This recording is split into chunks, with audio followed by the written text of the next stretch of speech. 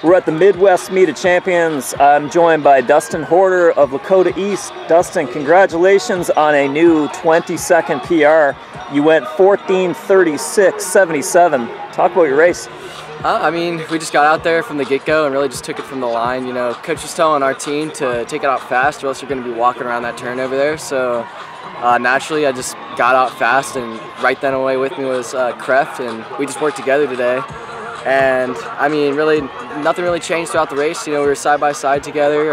Coming through the 1 mile, we were in like 4:35 through the first mile, so a lot faster than typically. Like I would believe that he goes through a little bit faster than I would go through usually. But anyway, got things rolling and come through the second mile. I believe it was like 9:25. So I mean, right there still, and ready for sub 15. And that was just the ultimate goal today. It was just to dip as far under 15 as we could. I mean, we knew the terrain of the course would kind of promote a fast time, so we didn't really try to prepare for this race, but we knew it's going to be a fast time. Guys are going to be running quick today. So, I mean, yeah, I mean, Kreft got me last 400 meters, and the way I race is, that's how it's set up to happen. I mean, I'm gonna prevail in the end, or I mean, Kreft, his talent, the way he works, the way he kind of raced off me, was just, he set it up perfectly and executed. So really got to tip my hat to him for a great race today. Zach Kreft certainly had a great race as well. We talked a little bit about the day in general off camera. It's a nice day. The course is very negotiable. You had an excellent partner up front in Kreft. This was just built to run fast today. Would you agree? Yeah, I would agree. And I was actually talking to some guys from Darby earlier in the week that were telling me this course is going to roll. You get a nice day. And Ohio has been we've been training in the 95-degree heat for the past 2 weeks or so. Ever since I ran Louisville, it's been hot. So given that, we've been training in the 90-degree heat or so all week for the past 2 weeks, and coming out here in 65-degree weather, really a huge change.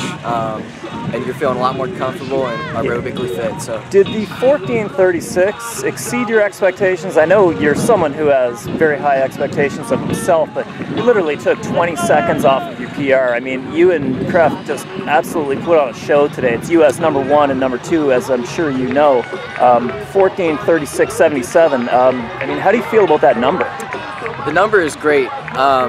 I mean, it exceeded my expectations. Really going out there, when you got somebody to run with you, it just feels so much more easy. And really, didn't really feel like we were running that far under 15 until maybe like the last 800 meters when we really started to put it on. But I mean, got to tip your hat to Kreft. I mean, I haven't run in that kind of competition so far this year, and just getting out here and having him on me all race long is definitely a change for me, but something, you know, I'm gonna have to work on, get used to, and train to adapt to. You both had tremendous efforts today. That was obvious to anyone who was watching the race. Where do you go from here, Dustin? Do you take a couple days off after a hard effort like this? Just talk about where your training is going to go from here, and then, you know, we know about GMCs and districts and regionals and states. Is there anything else that I'm missing? Are you going to race again anytime soon? I'll be racing Nike and Foot Locker in the long run, but next week we're just going to put in a hard week of training and really just get back to work. I got some things I want to work on. Coach is telling me some things that he wants me to work on, and we're just going to kind of grind out this week. No days off. Just get back at it tomorrow and just get back at it and grind again. So.